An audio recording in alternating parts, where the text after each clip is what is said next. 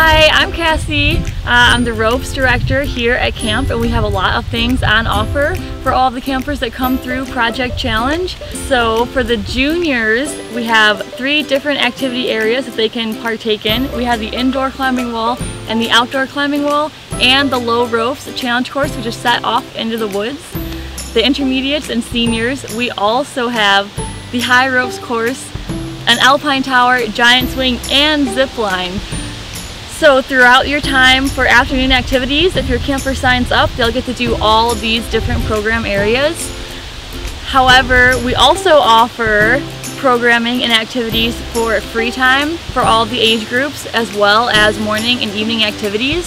So when your camper comes for morning or evening activities, every single cabin will come to Project Challenge at some point or another, so they all get to have a taste of what the challenge courses have to offer them and their cabin mates.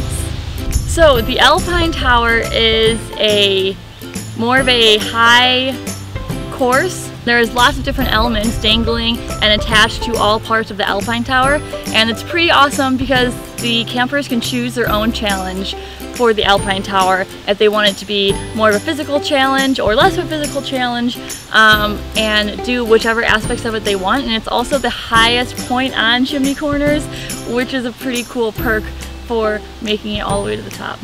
So some of the activities for juniors include the indoor climbing wall, which has 3 different routes, all different difficulties, and it's made to look and feel like real rocks outdoors. So it provides a good amount of challenge, and we also set up a lot of different games with activities on the indoor wall. And then in addition to the indoor wall, we have an outdoor climbing tower, which is typically a bit more challenging than the indoor, but from the top of it you have a beautiful view of Smith Pond, and it's outdoor in a lush forest setting. So on our high ropes course, for the intermediates and seniors, we have a lot of different elements that they can choose to partake in. We have some that are for one climber at a time, but we have some also that are for partner climbers.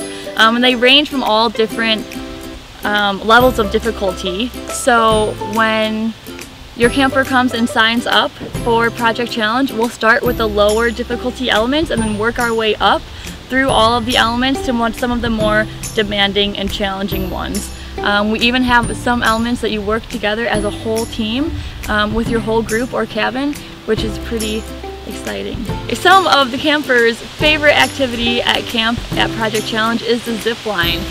We have a twin zip line, so 2 campers can go down at the same time together. They can try to high five in the middle or whatever they choose, and we usually save the zip line towards an end of session, like extra special parting activity.